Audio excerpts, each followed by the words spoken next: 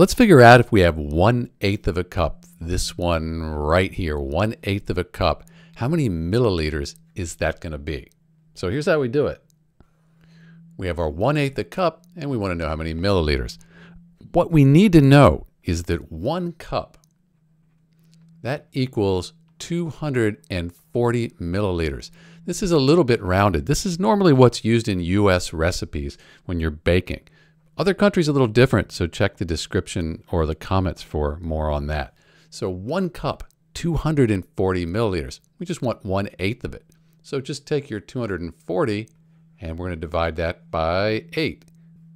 And that turns out to be 30 milliliters. So if you have 1/8 of a cup, you have 30 milliliters.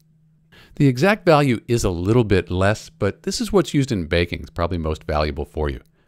And check the description. Other countries actually have cups that are a different number of milliliters than the US. There's even a metric cup. So that's how you do it. Thanks for watching.